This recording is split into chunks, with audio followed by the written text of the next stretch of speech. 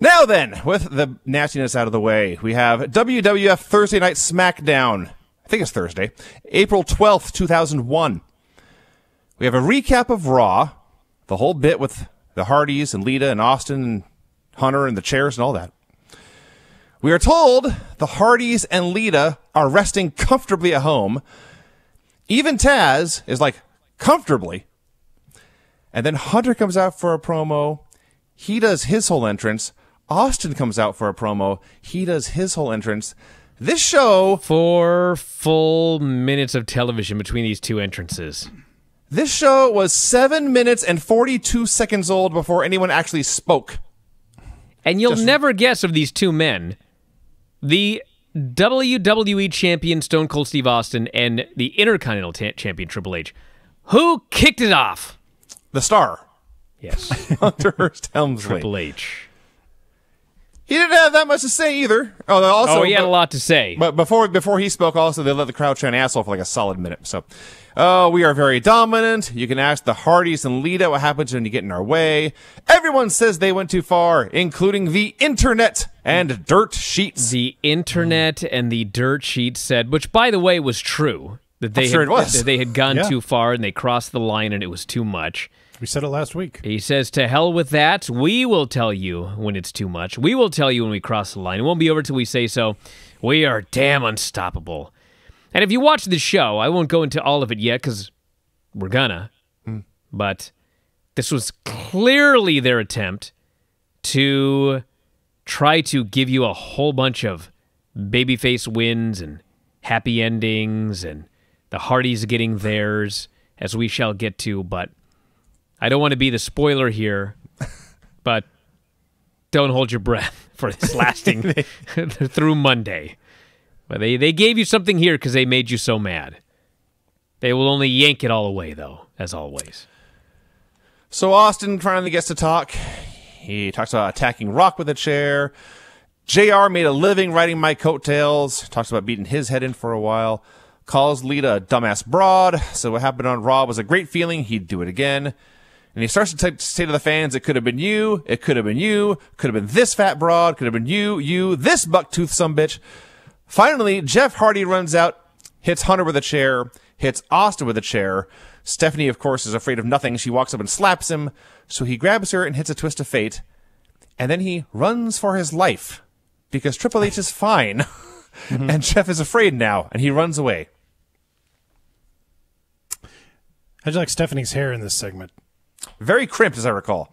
Yes, the hairstylist's crimp hand was strong.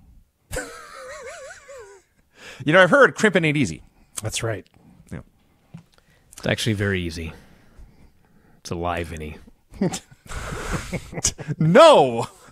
Do you have a book or something? Crimping is easy. I'm telling you. William Regal is appalled by this conversation and also what has just happened in the ring. Hunter runs in to bitch to him. He demands a match with Jeff. He's even willing to put his Intercontinental title on the line. Regal vows to take care of it.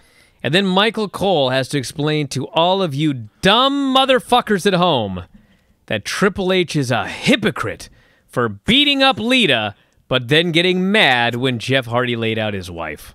I'm glad he was there. He really spelled it out for me. Fuck. Jeff's going to say it later on anyway, but he had to explain it to the lowest common denominator. On that pleasant note, William Regal informs Jeff Hardy he's got a title match tonight, but if you ever besmirch Stephanie McMahon Helmsley again, you'll never get another title shot. Jeff's first reply is, well, what about what they did to Lita? Isn't that the same thing? And the answer is no, Jeff. It is not close to the same thing. What they did to Lita was much, much worse. Then Jeff says, that's fine. After tonight, I won't need any more title shots. Hunter and Steph is being checked out. Oh my Hunter's God. there with her. So she's in the back. Some geek is working her over or whatever. And Hunter walks up and he says, I'm going to take care of Jeff Hardy. I'm dedicating this match to you. And he threatens the guy not to screw up whatever work he's doing on Stephanie. And he walks off and she just looks up and says, get him, Hunter. I love you. I laughed. And no. Belly laugh. So she makes her comment, get him, Hunter, I love you. They cut away. and they come back to China's music. He did. Who, at the time, I believe had just figured out what was going on. I don't know if it was this week but it was either right before or right after this happened. I thought, man, oh man, I love you, Hunter. Oh, here comes China. China comes out to beat the shit out of poor Ivory. Again. She slams her on her ass. Then she throws her off the top onto her ass. And she's beating the shit out of her. And then Ivory gets a little bit of heat. China makes a comeback. She looks all blown up, and she wins. And, like, she's on the way out. I mean, she's in here just dominating, but I think she makes it to the next pay-per-view, if I recall, but that's it for China. And it was all as a result of Steph saying I love you to Triple H. Well, maybe they shouldn't have made her angry before she went out to wrestle. Jeff Hardy versus Triple H. Had a very good main event TV match. I know you're stunned. My favorite part, about 2 minutes in, Hunter punches him, and Jeff goes down, and it must have been a potato, because Hunter says, "You all right?" And Jeff says, "Yeah." And they keep going. Oh, let me go into great detail on this. So what happened was they had a plan, and it was that Jeff was going to do a high cross off the apron. Yes. And Triple H was going to catch him and power slam him on the mats, okay? Off the dasher board. No, Vinny. No, this is where you screwed up. The spot was he was supposed to do the high cross off the apron, and Triple H would power slam him. All right. Oh, I got it. Hunter was confused, and so Jeff goes to do the running clothesline off the dasher boards, and fucking Hunter gives him a shoot power slam on the ground.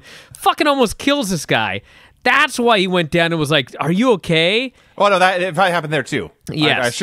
I'm sure there was a punch there. But yes, poor Jeff crashes and burns, coming off the dashboards, flipped over onto his back, slammed to the mat, and then it may or may not have even been his fault, but the poor guy had to get in the apron and do the same bump. Well, it wasn't his fault. Hunter wasn't supposed to. Hunter supposed to take a clothesline, but he power slammed the fucking guy instead because he thought that was a power slam spot. The mighty Hunter got confused. Yes. So anyway, I got to bring those this two up. flaws out of the way.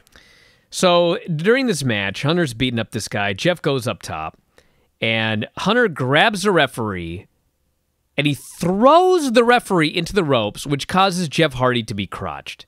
Mm-hmm. And my first thought is, like, how the fuck is this not a DQ? So the ref starts yelling at Hunter. Hunter starts yelling at the referee. The referee shoves Hunter. Hunter then shoves the referee so hard that he, like, kills the guy. The fucking ref goes flying, and he's down for, like, a minute from a shove, okay? Mm-hmm. So Hunter's going to go for a superplex or whatever, and Matt Hardy runs down to the ring with a chair. Matt Hardy hits Triple H with the chair.